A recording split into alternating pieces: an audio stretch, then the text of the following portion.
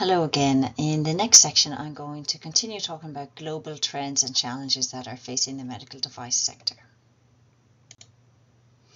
Okay, so I spoke previously about the aging population and what that means at the moment in terms of medical devices, and I drew a very crude picture of a pyramid shape and that flattening out. So here it is in a more easily understandable XY format. So between the years of 1950 and 2010, there was a slight increase in the percentage of people over the age of 65.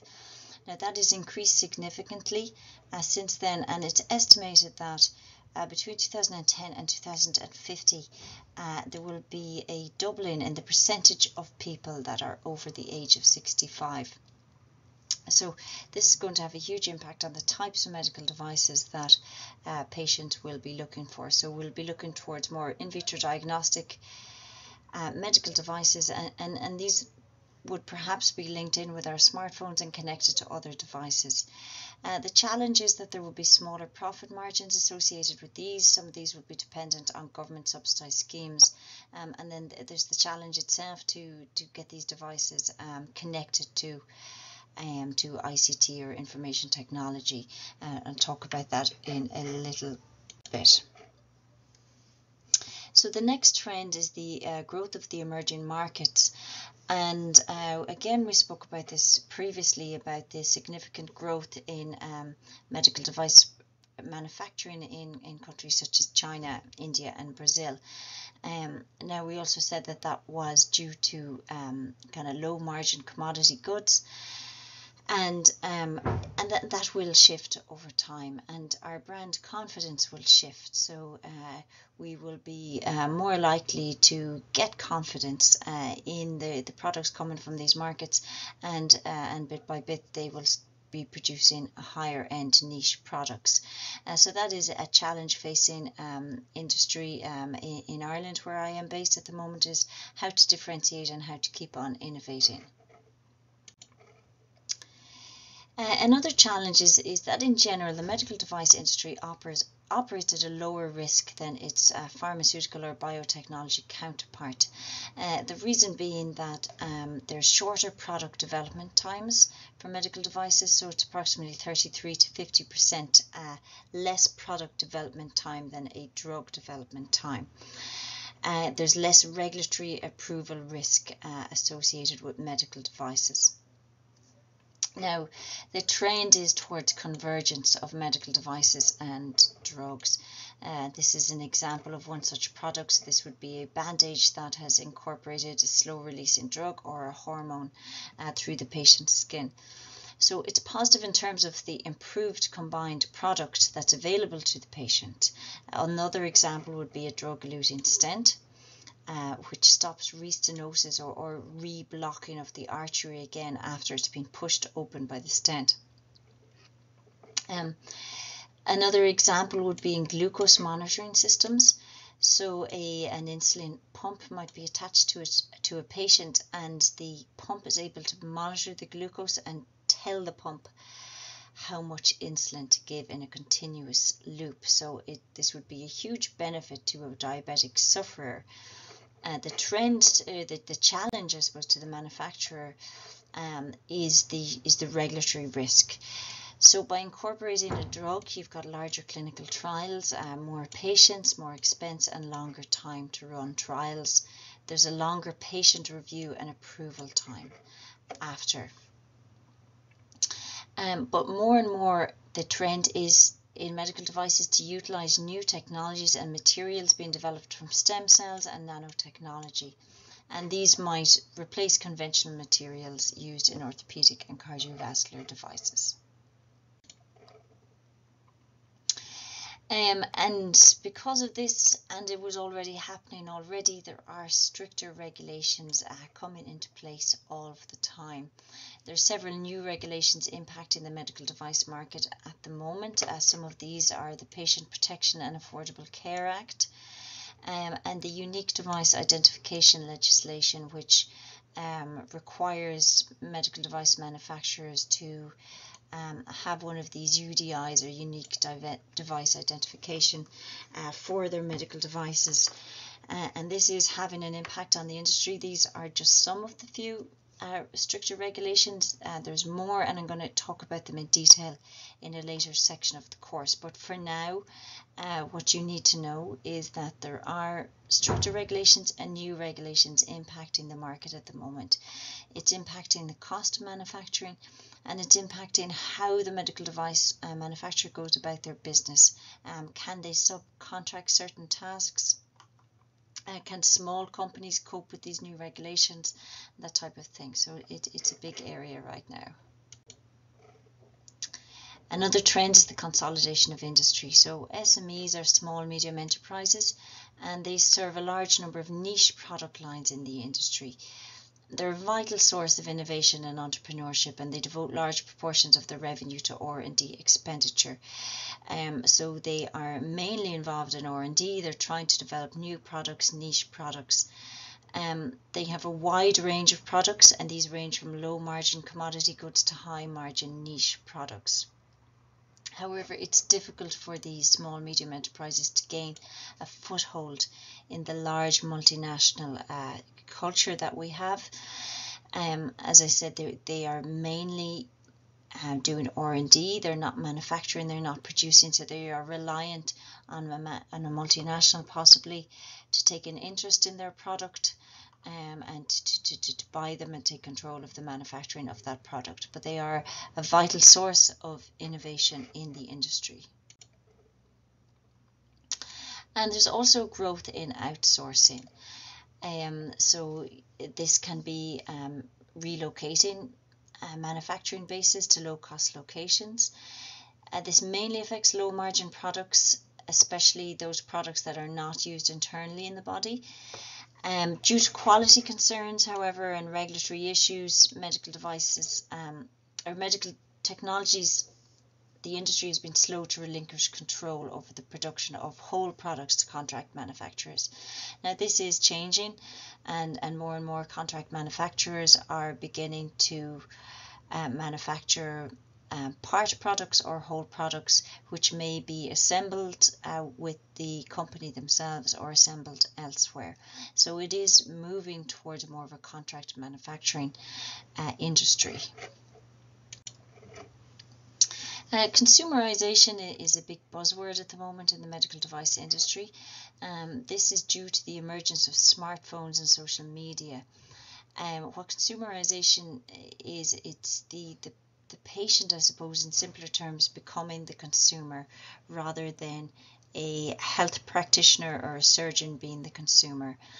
So the patient inevitably will be able to diagnose their own disease, keep an eye on diagnostic information, on as diabetic patients already do, on maybe their blood glucose readings, but also be able to deliver medication. So where this has started to be realized is there's apps that can, a LiveCore app is an ECG app where you can look at your ECG, and the big area of this is indeed diabetes, as I said, so where patients will be able to connect their glucose readings to their phone, which is going to tell an insulin pump how much insulin to give. The challenge here is to increase investment in developing patient empowering technologies, to increase investment in merging medical devices with ICT, the information technology sector, and also to look at the design of medical devices, and are they going to be compatible with this sort of technology that is now available to us. So it might need a rethinking of the design of medical devices that we have currently available to us, especially diagnostic equipment. Another emerging trend, and I suppose it follows from that in some ways, is that customers are becoming more value orientated. The established medical device products are becoming more crowded, so high impact innovation in these products are becoming harder to identify. So these are the established medical devices, stents, wound care, drug delivery, that side of things. Small companies are gaining market share by offering low prices and innovative business models. And because of that, customers are learning to expect a competitively priced product that is good enough. So the value-orientated customer, although concerned about price, also has standards for quality, efficacy, safety and service. And the challenge here is to build a sustainable business that can achieve all of these things using cost reduction business models, which might be limiting the service support, etc., that is available. And as I said, if consumerization of products happens, maybe service support may not be so critical. So there will be a shift in medical device technologies. So I'll zip through some other emerging trends and challenges. Safety and quality, I suppose we've already talked about as being a significant area that is changing. It's getting stricter. R&D expenditure is needed for high levels of innovation and for new generation products to happen. And that is a challenge for companies to reinvest back into R&D.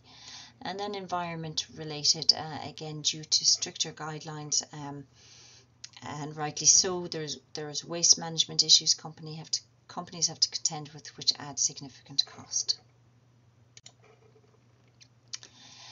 So in the last few slides, I'm going to quickly zip through the differences between the medical device and pharmaceutical sectors. And the reason I'm doing this is because I've talked about convergence of the industry.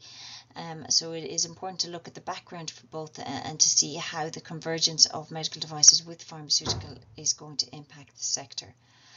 So the medical device industry is relatively young and it's very diverse. So large numbers of companies are involved in the medical device companies, and there are a large number of small and medium-sized companies and a few larger multinationals as well. Pharmaceutical, on the other hand, has a long historical background and is comprised mainly of multinationals. There's not too many SMEs and small companies in this sector.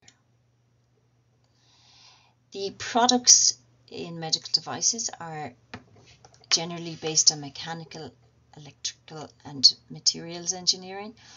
They're designed to perform certain functions of quality, safety and performance, and they generally act by physical means.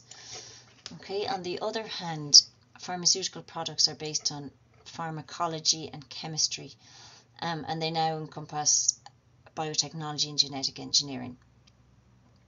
But the product development is by trial and selection, so there's a large amount of time devoted to selecting drugs, and these drugs are biologically active.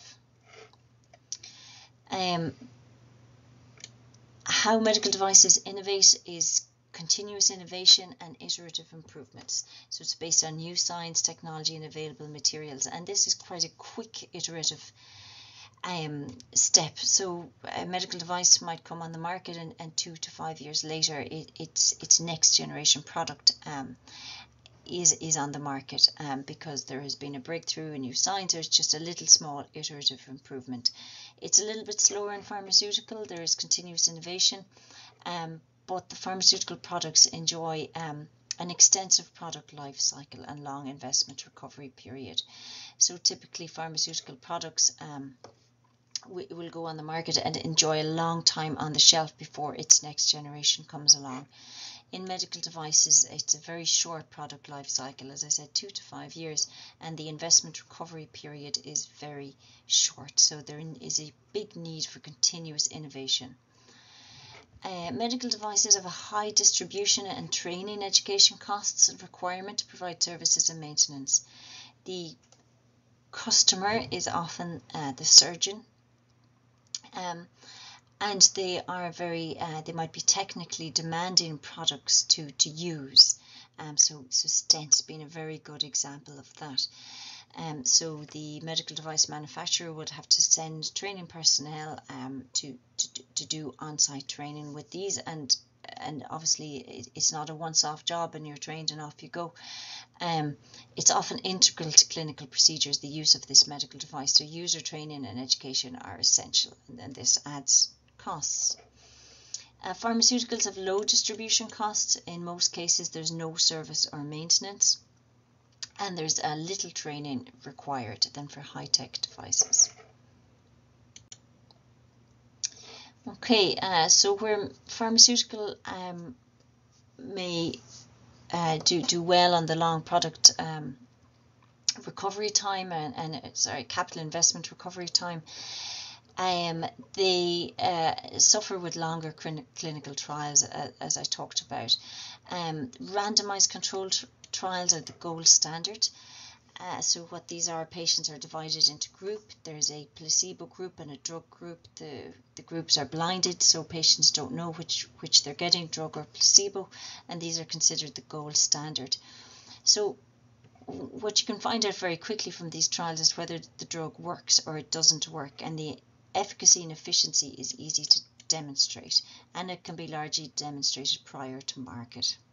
So although these trials are typically longer and there's a long patient follow-up time, the efficacy and efficiency is demonstrated prior to market. With medical devices, on the other hand, randomized controlled trials are not always scientifically informative or possible. It's very difficult for a surgeon to pretend he's implanting something or she's implanting something. So the patient generally knows what device they're getting. It can't be blinded. So the efficacy and efficiency can only be truly demonstrated through actual use and uptake in the market. You're looking at getting the product onto the market and then demonstrating efficiency and efficacy. And also, there's many other factors at play besides the device itself, so it may depend on the skill and experience of the physician, the quality of the hospital, and other factors, so it might be more difficult to ascertain. Okay, so with that, I'm going to wrap it up. The main point of that is there is a shift happening in the global medical device industry at the moment. It's moving toward the medical device and pharmaceutical sectors converging. There's challenges associated with that. The sector is going to become more patient-driven as consumerization and value-orientated customers come to the fore. SMEs will be still trying to gain a foothold and reinvest in R&D and innovation, and there's lots of exciting developments in the medical device sector at the moment with the convergence, not only with the pharmaceutical sector but also with the ICT sector as well. Okay, so that's it. Thank you. Bye bye.